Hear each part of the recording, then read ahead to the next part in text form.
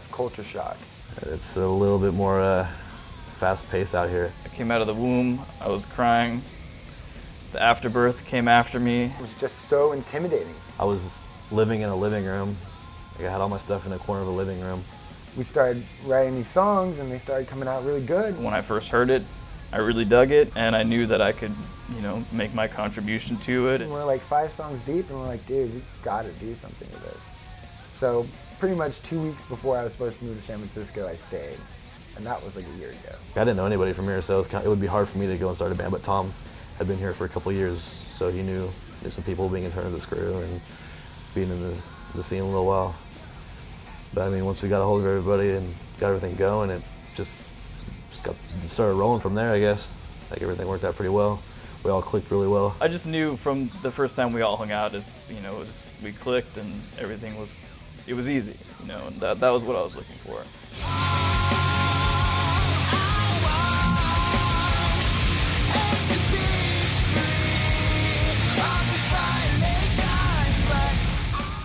Eat the crow means to bite the bullet. Means to be humiliated after taking a strong stance and being shown wrong. I'm not the kind of person that follows a leader so blindly. Do you follow me? I'm not the kind of person that follows a leader so blindly. Do you follow me? The first show we did, we put on ourselves.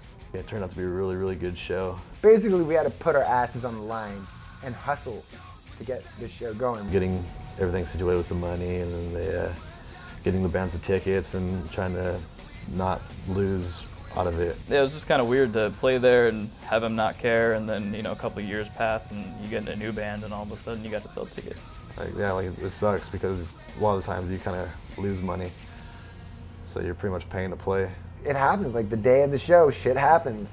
Things get fucked up, it's just the way it goes, you know? It's amazing. You're nervous as fuck at first, then you get up there and you just kind of go with it and you don't really think about how nervous you are anymore. I wanted to get into something that was fresh and that I felt really comfortable in, and with these guys I've found that. These smaller clubs, they appreciate you. They want to say thank you. All in all, it turned out to be a really good show. A lot of people showed up and it worked out for the benefit of the band, I would say. I'm not the kind of person that follows a leader so blindly. Do you follow me?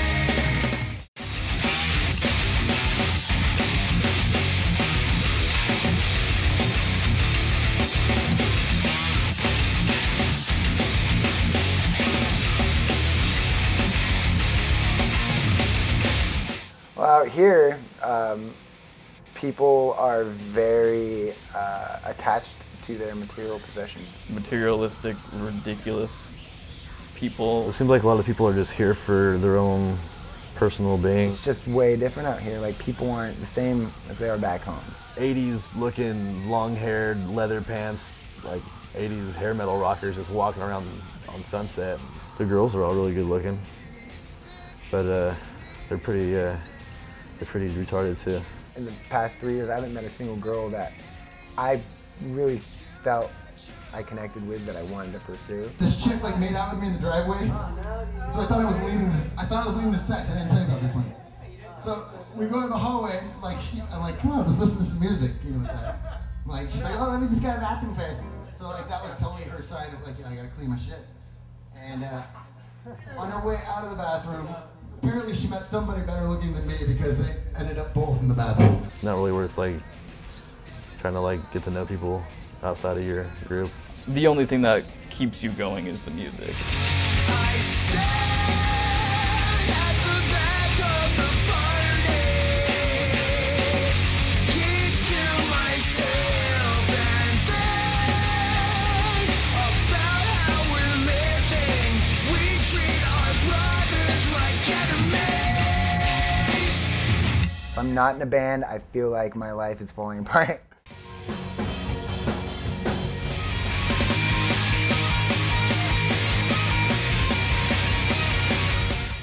I really wanted to do this interview naked. And at the end of the interview, I was going to stand up, and you would see like a little black bar over my huge cock. And I thought that would have been awesome. But everybody seems to be against it, and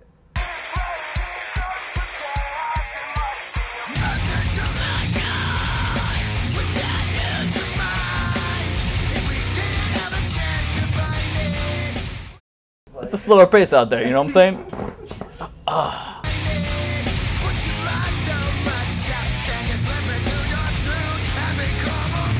This is for all the working bands that want to go play shows and stuff, and want to drink before or after they play.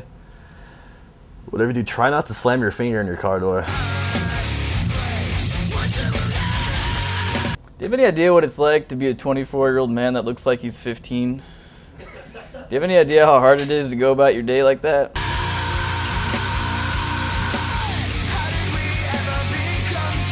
pot's sticky.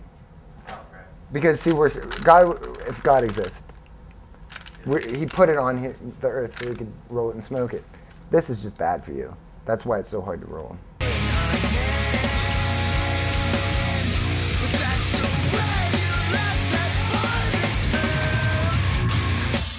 I mean, I trim. I mean, I don't shave. I trim a little bit. So, I mean, it wouldn't be like completely disgusting. And I've been circumcised, so it's pretty, you know? I just don't understand why nobody wanted me to do it naked. And I'm really not happy with that.